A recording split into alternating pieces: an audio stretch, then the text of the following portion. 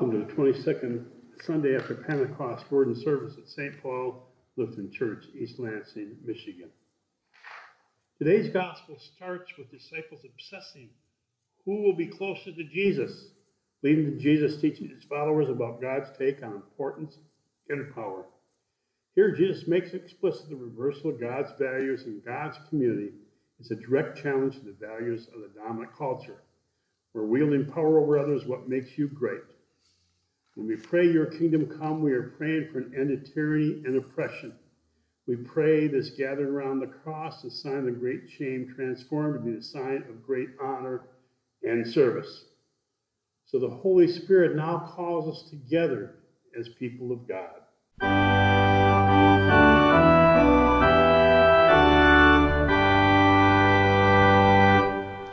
All people that on earth do dwell, sing to the Lord with cheerful voice. Him serve with mirth, his ways foretell. Come ye before him and rejoice. Know that the Lord is God indeed. Without our aid he did us make. We are his folk, he doth us feed, and for his sheep he doth us take. Oh, enter then his gates with praise. Approach with joy his courts unto. Praise God and bless his name always. For it is seemly so to do.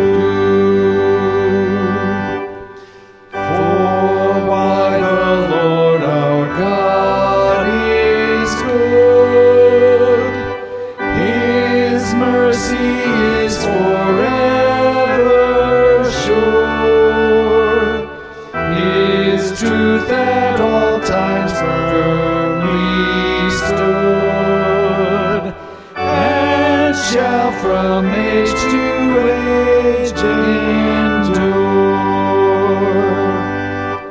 To Father, Son, and Holy Ghost, the God whom heaven and earth adore, from us and from the angel host, be praise and glory evermore.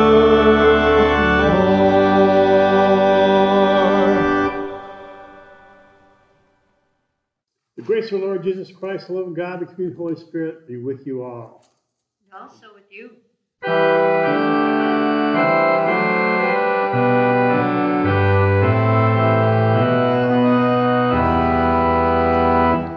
Have mercy on us, Lord, and hear our solemn prayer. We come to hear your living word. It saves us from despair. Have mercy on us, Christ, and wash away our sin. Pour out your grace and make us whole, that new life may begin. Have mercy on us, Lord.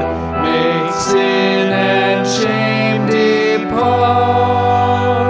Renew us with your saving power. Create in us new hearts.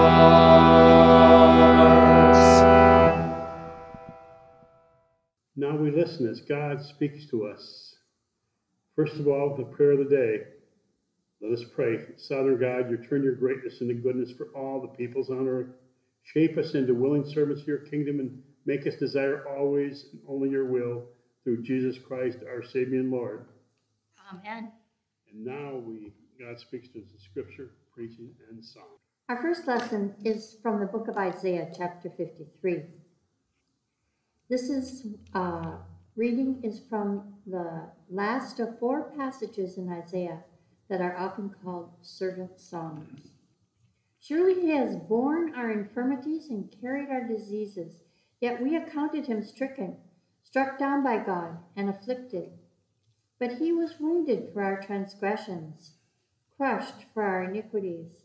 Upon him was the punishment that made us whole, and by his bruises we are healed. All we are like sheep and gone astray. We have all turned to our own way, and the Lord has laid on him the iniquity of us all. He was oppressed, and he was afflicted, yet he did not open his mouth, like a lamb that is led to the slaughter, and like a sheep that before its shearers is silent. So he did not open his mouth. By a perversion of justice, he was taken away. Who could have imagined his future? For he was cut off from the land of the living, stricken for the transgressions of my people. They made his grave with the wicked and his tomb with the rich, although he had done no violence and there was no deceit in his mouth. Yet it was the will of the Lord to crush him with pain. When you make his life an offering for sin, he shall see his offspring and shall prolong his days. Through him the will of the Lord shall prosper. Out of his anguish he shall see light. He shall find satisfaction through his knowledge.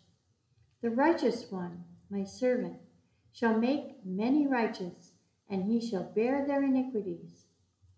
Therefore I will allot him a portion with the great, and he shall divide the spoil with the strong, because he poured out himself to death, and was numbered with the transgressors. Yet he bore the sin of many, and made intercession for the transgressors. Word of God, word of life. Thanks be to God. Let's share Psalm 91 responsibly. Because you have made the Lord your refuge, and the Most High your habitation, no evil will befall you, nor shall affliction come near your dwelling. For God will give the angels charge over you, to guard you in all your ways. Upon their hands they will bear you up, lest you strike your foot against a stone. You will tread upon the lion cub and viper. You will trample down the lion and the serpent. I will deliver those who cling to me. I will uphold them, because they know my name. They will call me, and I will answer them. I will be with them in trouble. I will rescue and honor them. With long life will I satisfy and show them my salvation. The second reading is from the book of Hebrews, chapter 5, verses 1 through 10. Every high priest chosen from among mortals is put in charge of things pertaining to God on their behalf, to offer gifts and sacrifices for sins. He is able to deal gently with the ignorant and wayward, since he himself is subject to weakness. And because of this, he must offer sacrifice for his own sins as well as those of the people. And one does not presume to take this honor, but takes it only when called by God, just as Aaron was. So also Christ did not glorify himself in becoming a high priest, but was appointed by the one who said to him, "You are my son. Today I have begotten you." As he says also in another place, "You are a priest forever, according to the order of Melchizedek." In the days of his flesh, Jesus offered up prayers and supplications with loud cries and tears to the one who was able to save him from death. And he was heard because of his reverent submission. Although he was a son, he learned obedience through what he suffered. and having been made perfect, he became the source of eternal salvation for all who obey him, having been designated by God a high priest according to the order of Melchizedek. Word of God, word of life. Thanks be to God. Today's Holy Gospel is the book of St. Mark, the 10th chapter. Glory to you, O Lord. On the way to Jerusalem, the disciples asked Jesus to grant them seats of honor. Jesus responds by announcing that he and his followers will rule through self-giving service.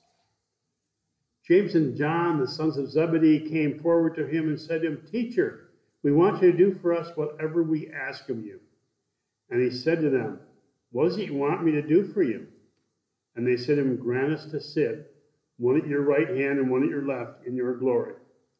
But Jesus said to them, "You do not know what you're asking. Are you able to drink the cup that I drink, or be baptized with the baptism that I am baptized with?" They replied, "We are able." Then Jesus said to them, "The cup that I drink you will drink, and with the baptism for which I am baptized you will be baptized. But to sit at my right hand or my left is not mine to grant, but is for those for whom it has been prepared." When the 10 heard this, they began to be angry with James and John. So Jesus called them and said to them, "You know that amongst Gentiles, those who they recognize as rulers lord it over them, the great ones who are tyrants over them. But it's not so among you. But whoever wishes to become great among you must be your servant.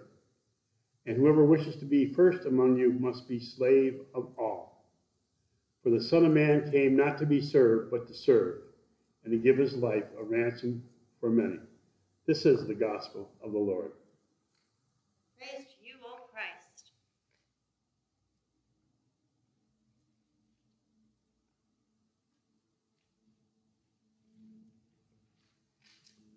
Grace and peace for God our Father and our Lord Jesus Christ. Amen.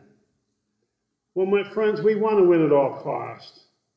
Winning isn't everything, it's the only thing. We want to dominate and defeat our enemies. We want to win. Each person is on their own. If you cannot play the game, stay off the field. If you can't stand the heat, stay out of the kitchen. We'll play another one bites the dust when we win, etc., etc., etc. And that's the focus on our society.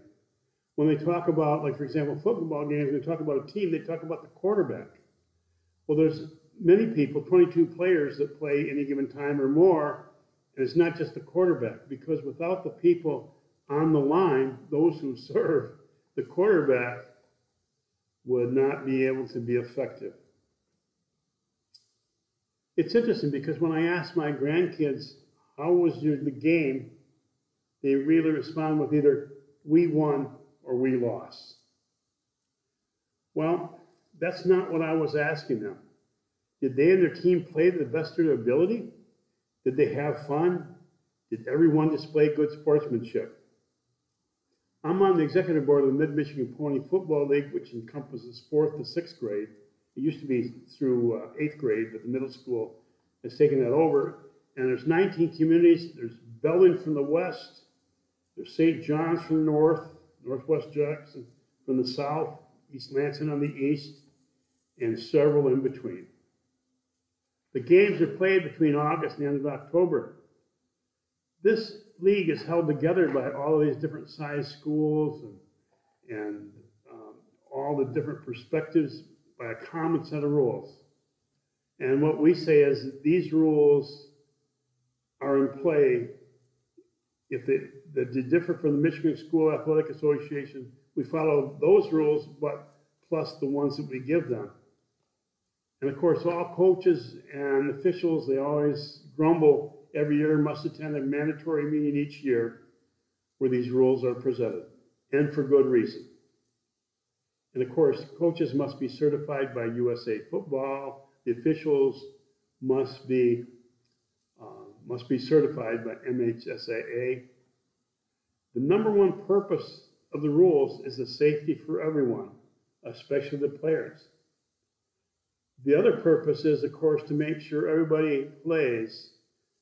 But to let you know how this works, the purpose of the league is spelled out clearly as to provide and establish a wholesome youth football league to promote sportsmanship and fair play, where all players get an opportunity to play each game. The emphasis on teaching character, athletic and social skills, and a healthy attitude. Winning is not the most important objective. Where coaches teach and lead through example. Also, we make it clear the officials are there to help teach the players about the game. That's their function. They call penalties, which has a lot of times has safety, or they have to, the young people have to learn the rules of the game, but also they will educate, and a lot of it is to make sure safety, like for example, helmet on helmet, no horse collar tackle, those type of things are in safety. And a lot of times they have to educate. This is why you can't do this when they call the penalty. And we make it clear the officials are there to help teach the players about the game. And there's been controversy about such young players playing football. I know there was a physician in Grand Ledge would not give physicals to young people for football, but we were founded to promote a healthy, typical American contact sport for the youth in your specific area. If young people play football with or without proper equipment or supervision, we feel providing proper protective equipment, playing fields, and supervisory personnel, injuries will be at a minimum. And this is important. So yes, the MMPFL recognizes the valid criticism of programs, but the good done by the program outweighs the harm derived from the undue mental pressures placed upon youth by the need to win. For this reason, the MMPFL has no championships or playoffs, no individual player awards or recognition. Okay, and people say, well, you're going to get a trophy being a participant. You don't get a trophy for anything. Everybody, we don't put stickers on helmets. We definitely don't give them the karate trophies and for better players. We don't separate the players because it is a team sport and all players are important.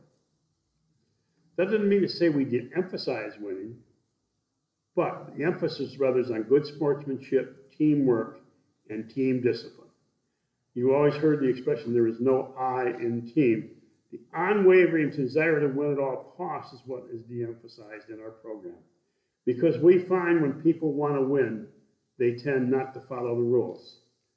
And either safety or other items, or the kids see their coach that's cheating because he's not following the rules. And that's why winning can create issues. The youth play a good, hard game, and one team will lose each time, and that's the way it should be. The MMPFL wants the half that loses to be proud players and parents, take pride in their program that have been developed in their community.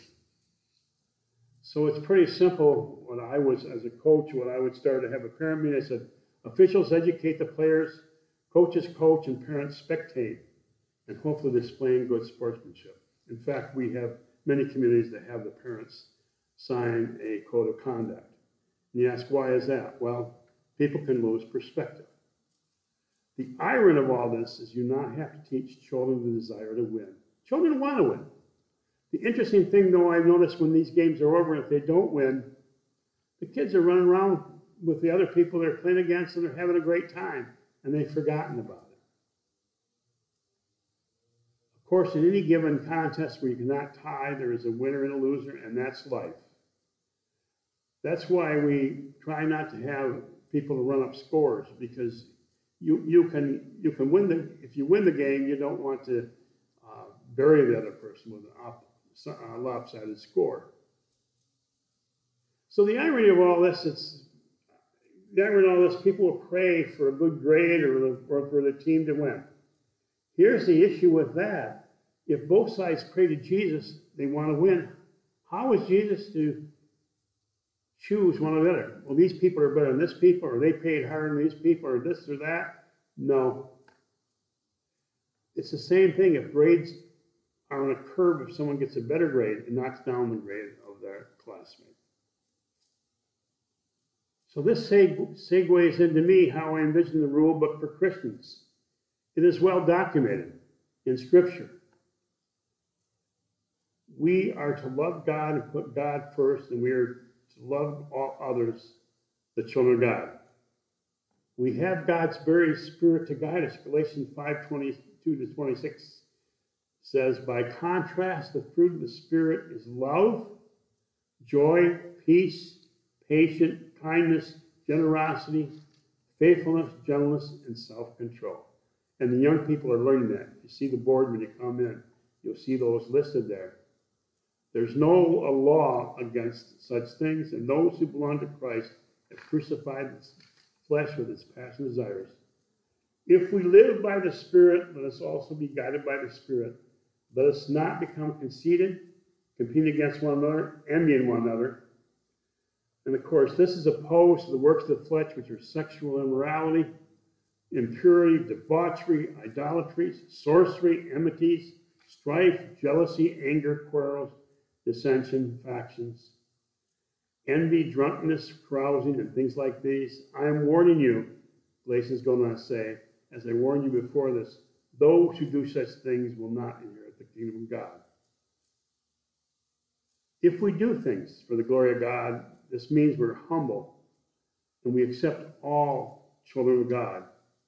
We treat each other with respect and dignity, with great joy. We strive for peace, not division. It's about getting along together. We're patient, and you have to be patient in our world because we find in situations where things can be quite disturbing, but we have to be patient and use kindness as we are generous in helping others, and will strive to be faithful to God, not for our own sake, not to be the victor, not hail to the victor, but for the sake of God, for the glory of God. We cannot earn our salvation, but we can rely on God because our faith in Christ keep us in his grace and hold us blameless, so we have a close personal relationship with God through eternity. Now, my friends, that is winning. There are no winners and losers, the faithful, only winners. Remind me of the story I heard some years back about a person of ELC Lutheran went up to heaven, and St. Peter says, let me give you a tour. He says, you got to be really quiet.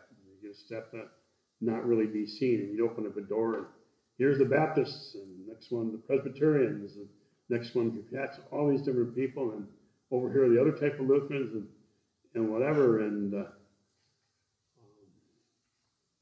after they were done with this, why did you want me to be so quiet? He says, well, each of those rooms, they believe they're the only people in heaven.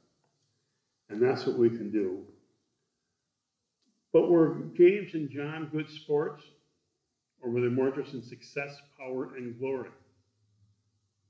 The others didn't feel they were being good sports and got angry at them, wanted a special place. When they said to Jesus, grant us what we ask. I thought that was rather audacious. Yeah, grant us whatever we ask for, Jesus.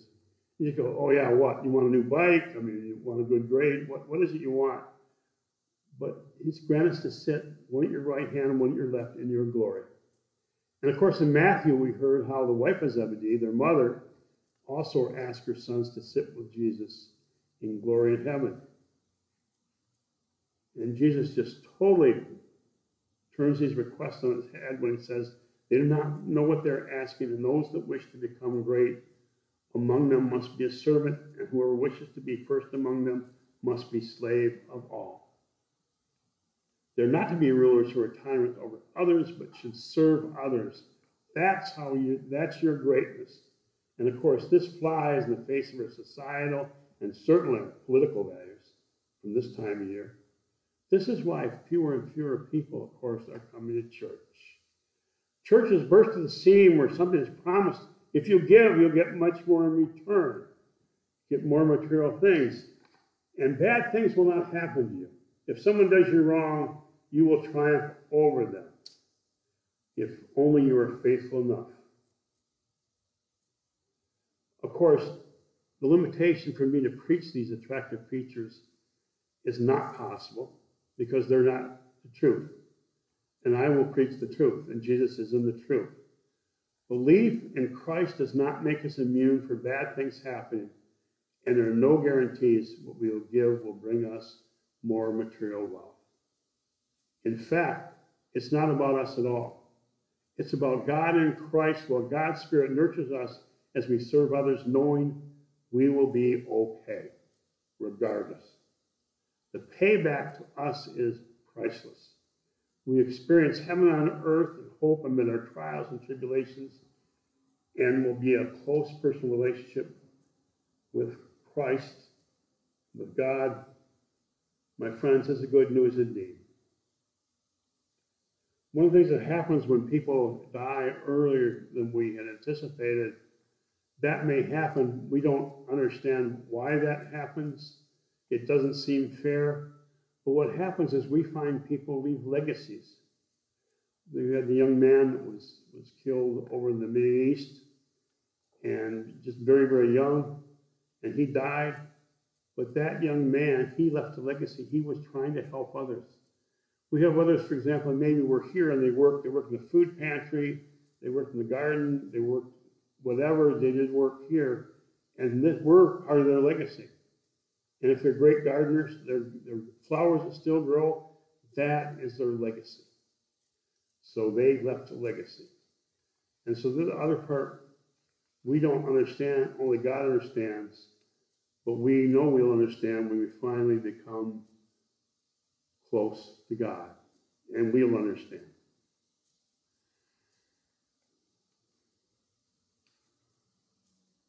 So my friends, I said, you go humbly as you welcome, invite, love, give people a safe place to come and worship weekly, and we serve others.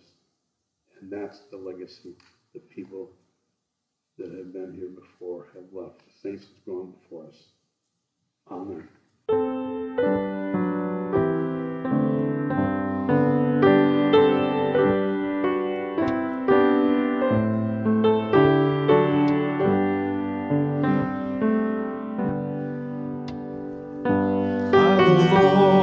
Sea and sky, I have heard my people cry, all who dwell in dark and sin, my hand will save. I who made the stars of night, I will make their darkness bright, who will bear my light to them? Whom shall I send? Here I am, Lord. Is it I, Lord? I have heard you calling in the night. I will go, Lord, if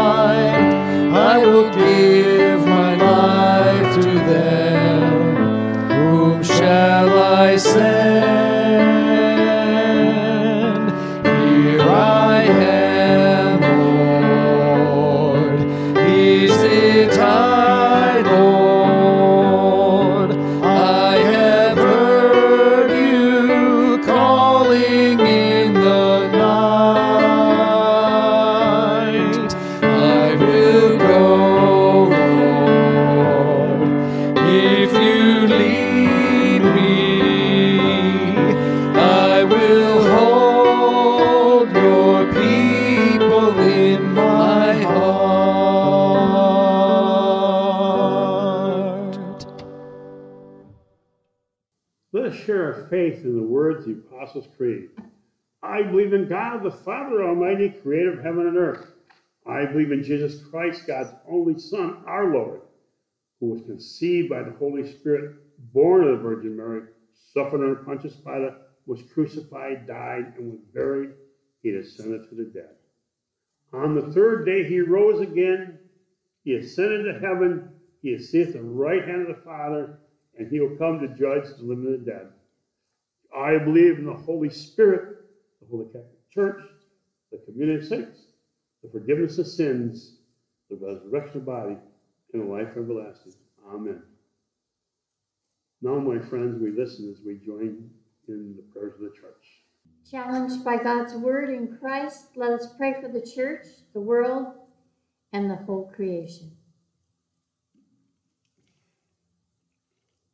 Holy One, we give thanks for all servant leaders of the church.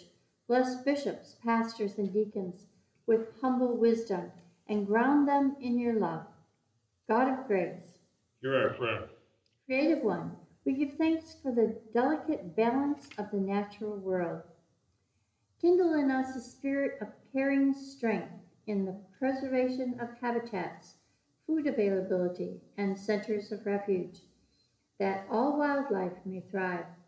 God of grace, Hear our prayer.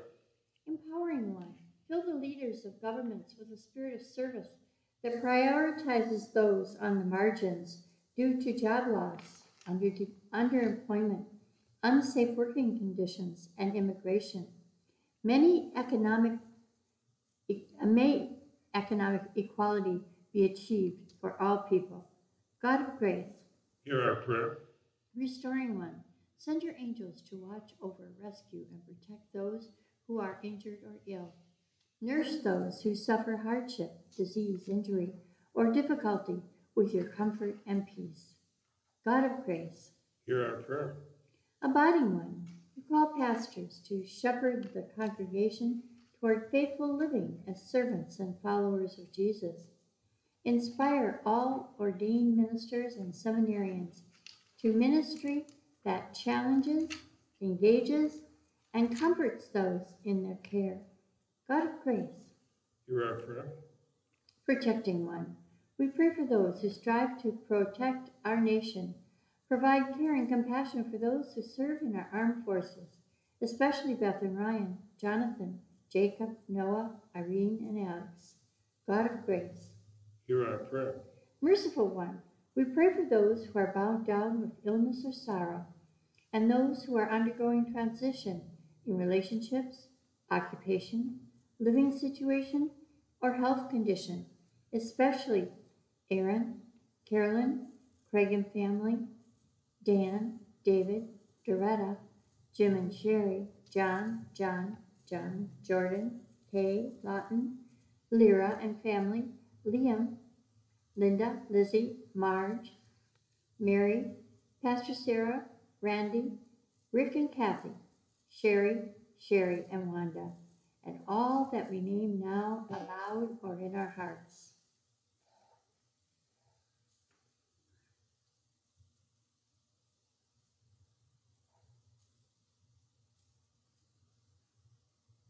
God of grace, Hear our prayer. Directing One, we pray for our church's leaders, presiding Bishop Elizabeth, our Synod Bishop Craig, Pastor Carl. We ask that you be with their respective staffs as they live out their callings to serve. As we are called to be one, even as Jesus and the Father are one, be with the leaders in the congregation of Lebanon Lutheran Church in Whitehall and all the churches in our community. God of grace, Hear our prayer. Saving One, we give thanks for the disciples, James and John, and all the saints who have faithfully served you. We rejoice in the promised place at the feast of victory that we receive by your grace alone. God of grace, Hear our prayer. In your hands, O God, we commend all for whom we pray, trusting the saving grace you freely give both now and forever. Amen. Let's share the peace of Christ. Peace of Christ be with you always. And also with you. Peace with you. Peace with you. Lord, remember us, your kingdom, teach us to pray. Our Father, who art in heaven, hallowed be thy name. Thy kingdom come, thy will be done, on earth as it is in heaven. Give us this day our daily bread, and forgive us our trespasses, as we forgive those who trespass against us. And lead us not into temptation, but deliver us from evil. For thine the kingdom, and the power, and the glory, forever and ever. Amen.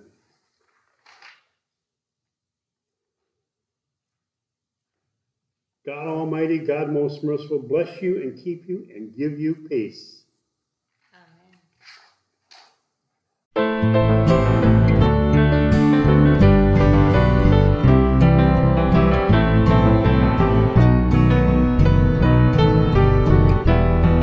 The Lord now sends us forth with hands to serve and give, to make of all the earth a better place to live. The Lord now sends us forth with hands to serve and give, to make of all the earth a better place to live. The angels are not sent into our world of pain to do what we were meant to do in Jesus' name. That falls to you and me and all who are made free. Help us, O Lord, we pray, to do your will today. The angels are not sent into our world of pain to do what we were meant to do in Jesus' name. That falls to you and me and all who are made free. Help us, O Lord, we pray, to do what you today. Go in peace, follow Jesus. Thanks be to God.